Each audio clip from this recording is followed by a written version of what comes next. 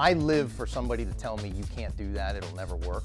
But you wouldn't be crazy to wonder if sending a robot to refuel an operational spacecraft might run that risk. But you know, engineers have imaginations. Consider this. Every satellite flying right now is bespoke, hand-wrought, customized, detailed, and extremely expensive. That's why it pays to figure out how to repair and refuel the things rather than just replace them. There's just one problem. That's hard to do. Just getting the robot to go where you want it to go, they don't position precisely. So you have to do things like build lead-in into the tool. An astronaut could probably just get it right on there because he's right there. Just like performing at Carnegie Hall, satellite repair missions demand rigorous practice. And the big practice session on deck is called Robotic Refueling Mission, or RRM. At Maryland's Goddard Space Flight Center, mission planners use a motion simulation platform to figure out how to get all the parts working together. When a robot arm clips a wire this fall, it'll be one small snip for robots, one giant leap in the business of space-based satellite servicing.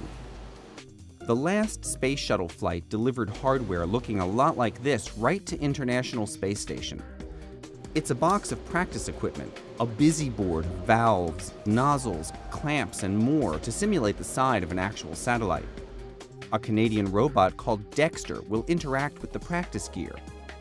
It's different in space than here on the ground, but that's kind of the point. The whole thing is a learning experience, a big one.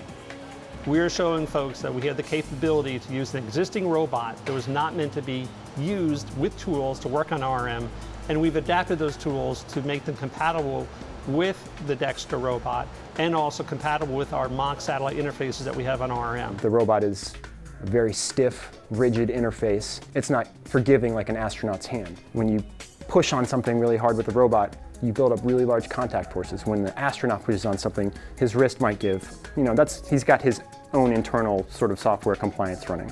Station astronauts won't be involved. This will be a mission run from the ground. RRM will demonstrate a number of essential tasks. At the end, it'll attempt a first-of-its-kind simulated fuel transfer between two pieces of hardware. Not so easy when you're orbiting the planet at 18,000 miles an hour. It's really exciting to feel like you're working at the front of the wave. And the work that our team is doing it's uncharted territory.